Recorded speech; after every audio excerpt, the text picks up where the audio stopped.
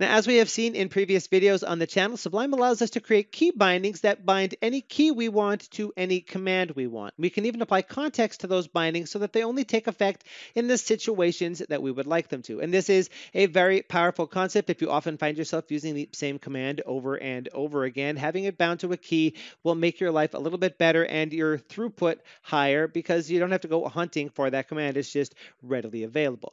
But what if it's not just a single command you routinely use, but a series of commands that you always use and actions you always take in the same order every time? Well, it turns out Sublime has the ability built in to allow you to create bindings on those sorts of chains of actions as well. And that's why today's video is all about macros in Sublime Text.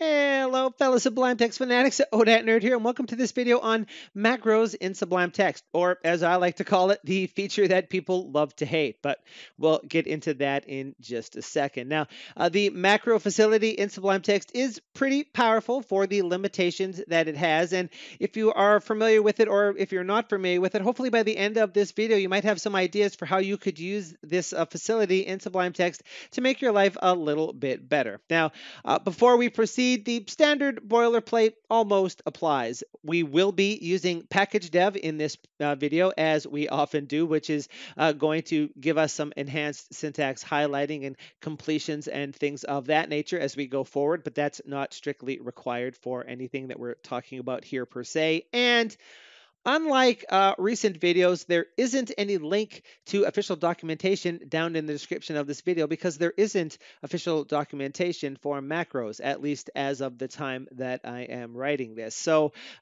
there's really not a lot to it other than what we're going to be covering in this video anyway. So there we go. Now, the reason why I call this the feature that people love to hate in Sublime is because the whole facility of macros, if you're familiar with the idea of macros in general, is it allows you in Sublime Text, as in other software, to record actions that you're taking and then play them back later, which is great if you have the same commands or a sequence of commands that you take on a regular basis, or even temporarily, as we'll see. You could create a macro for that. However, there is a limitation in Sublime that macros can only record what we refer to as text commands. That's a package developer thing, but what it means for us is that if your command directly edits the content of a file by adding text or removing text or moving the cursor or changing the selection, changing settings, things of that nature, those things can be recorded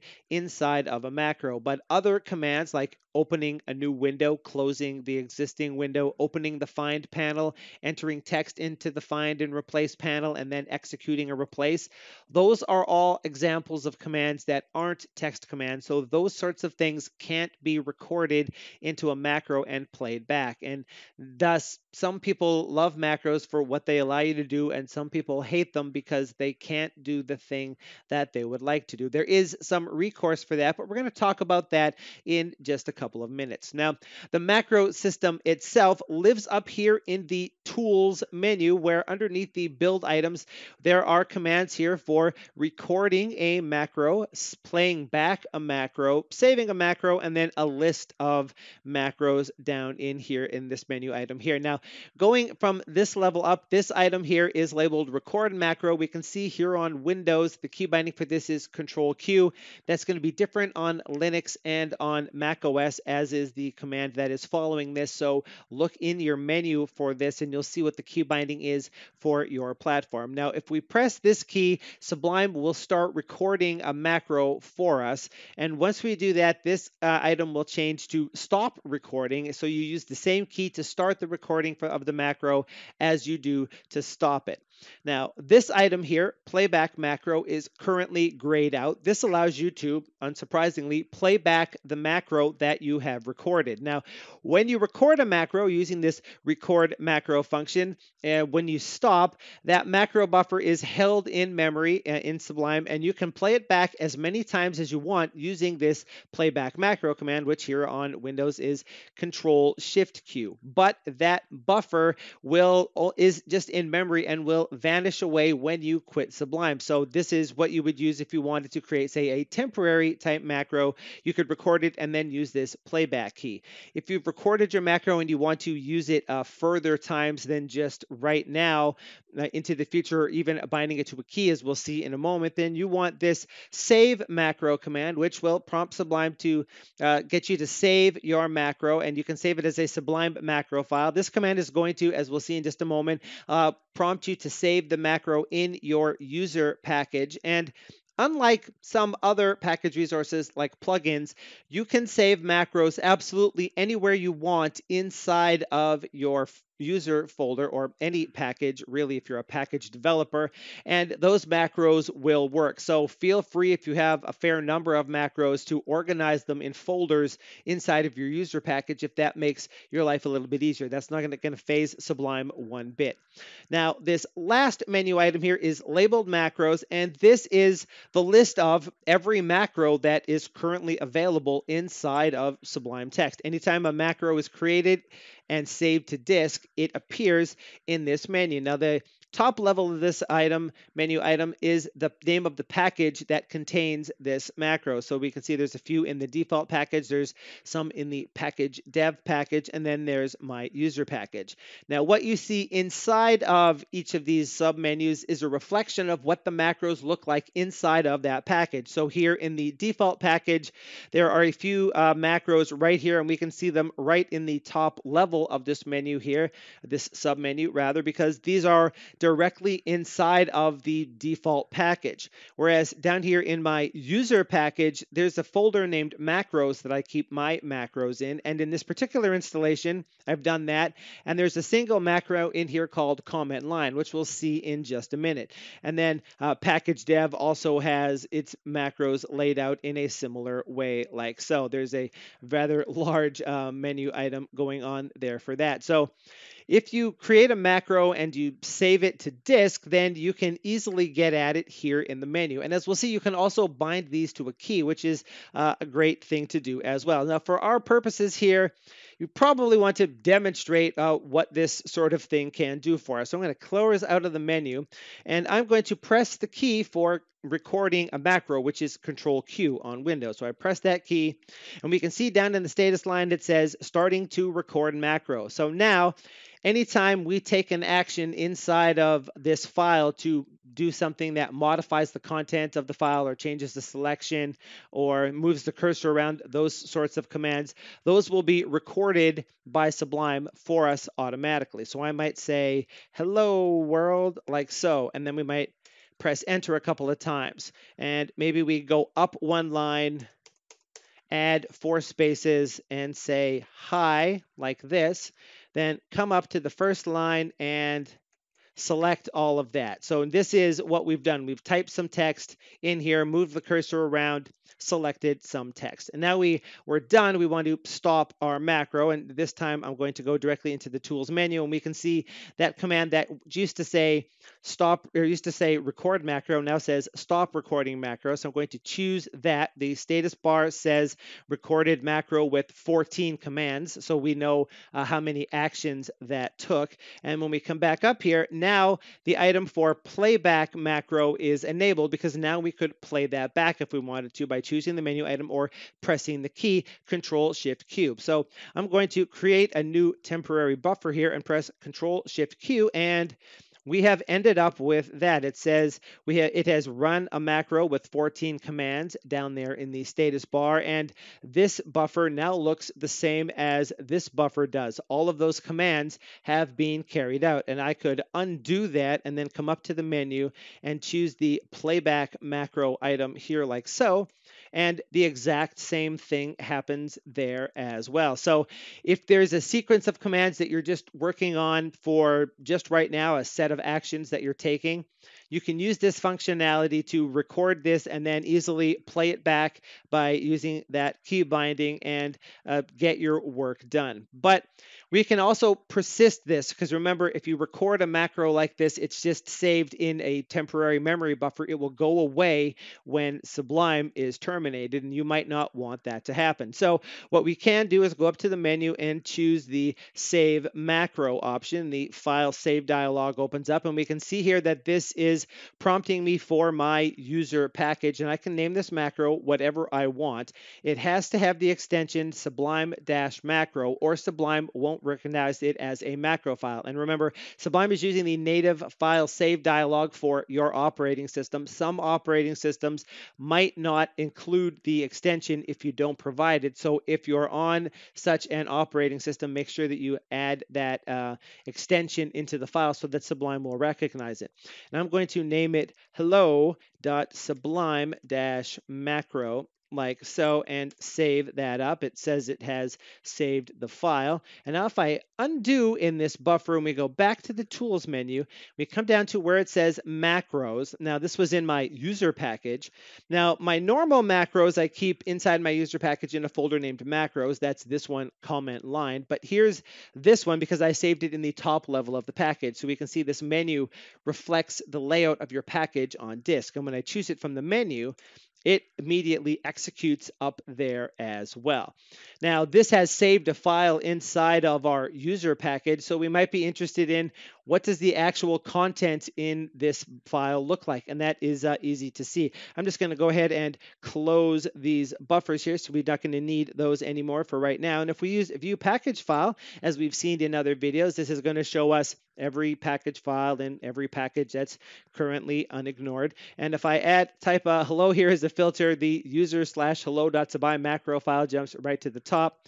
And we can see that this is just a JSON file, and specifically it's a JSON list. The first and last characters in the file are the square brackets, and inside are macro objects, if you will. Realistically, it's the same thing that you would have in a key binding, but without the key and without the context. It's the command that was executed and the arguments to that command. So we can see here that we executed the command insert 3 times in a row with the hello world and some /ns there that represents the enter presses. Then we can see that if I scroll this buffer up a little bit that we moved backwards by lines. That moves us up in the buffer. We inserted more characters and then typed the word hi.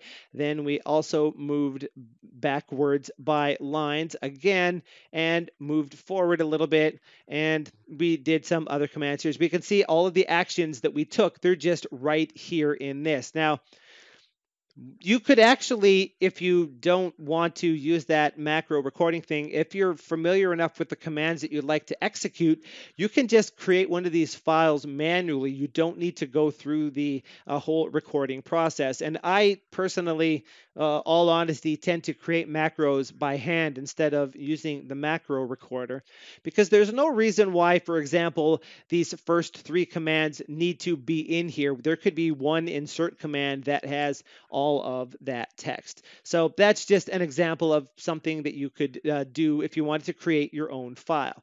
But there are many uses for macros besides doing something like we're doing here to enter text into a buffer, although that could be quite handy if you needed to do something very repetitive. Because if we go up here to the tools macros default, we can see a fair few macros that are here in the default package. And if you looked in the default key bindings, you would find that these are actually being referenced in those key bindings. For example, the command delete left right deletes, the macro rather, has commands to delete the text to the left of the cursor, 1 character, and then the character to the right of the cursor, which you might recognize as the action that happens if your cursor is in between 2 double quote characters and the auto match function is turned on and you press backspace.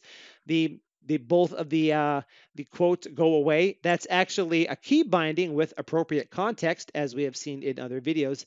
executing this macro to carry out multiple actions. And that's just one example of why you might want to do something like this by a macro. You can compose multiple commands together into something like this. And an example that I have here in this install mimics something that I have in my own installations of Sublime Text that I normally use. And to do that, we're going to look at the user Windows key map here, and we can see this binding here at the top of the file to which is currently commented out. Now, this is the control/key. That's the key for doing this on Windows and Linux. On Mac OS, that is a command/.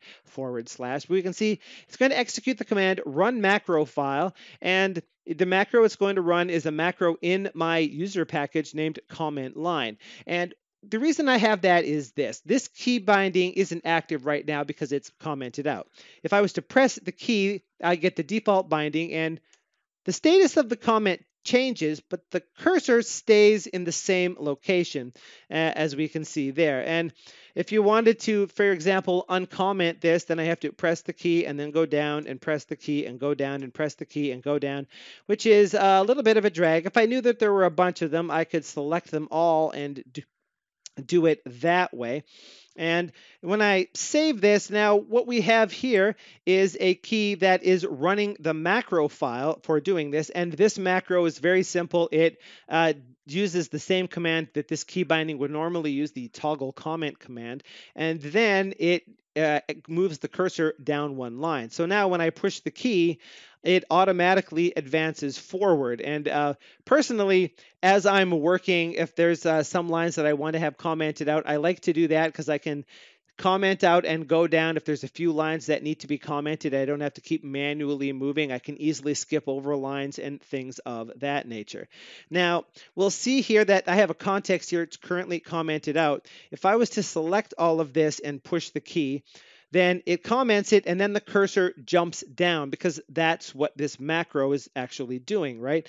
But I prefer something along the lines of this, and this is another example of how context can make your key bindings work better and make them work the way you want them to work. Here I have a context that says that this key binding is only active if the selection in all of the cursors in the buffer is empty. And that means that with that context in place, now that I've saved the file, pushing this will advance me forward like that. But if I was to decide I want all of this commented out, then it's commented out and the cursor stays exactly where it is, which I prefer in a situation like this. So as we can see here, if you want to execute a macro file, it's really easy. Just use the run macro file command. You give it the file argument and then follow this specification here. The name of the file has to start with the URI res : / to tell this command that this is a resource. And then the resource is going to come from the packages folder, and it's going to be, in this case, the user package, because that's where I stored it. I stored this macro personally in the macros folder in my user package, and then the name of the file is commentline.sublime macro. And using this sorts of functionality, you can really make your life, as we see here, a whole lot better in Sublime Text. You could probably think of 1,001 situations where you're using multiple keys always in the same sequence that could maybe be tightened up with the key binding using a macro. Now, as we can see here, macros are a pretty powerful concept, and they're pretty easy to get a grasp on as well. If you are familiar with the commands that you would normally be using, if you're creating key bindings for them, you can create your macro manually, and you can also just get Sublime to record that macro for you if you don't want to go to that or you're not entirely sure what commands to use. It can also be a great way to learn about commands that exist for creating other key bindings by creating a macro and recording yourself doing it and seeing what happens. Now, as I said in the video, this will only work for commands that are text commands, that is, commands that modify the content of the buffer. So there are some actions in Sublime that can't be recorded with a macro. There is, however, a package out there that you can install in your copy of Sublime that allows you to create key bindings of composed commands that are any command that is available to Sublime and not just text commands. And that's a pretty useful package to have in your toolbox box as well, if that's the sort of thing you'd like to do. And we're totally going to talk about that in next week's video. So if you haven't already done so, make sure you use those buttons down below to subscribe so you don't miss the next video when it hits the channel. And remember, you can always use that comment section down below if you have any questions, comments, requests for clarifications, or suggestions for other Sublime Text topics. But until that next video, this is ODAT Nerd asking you to please have a sublime day.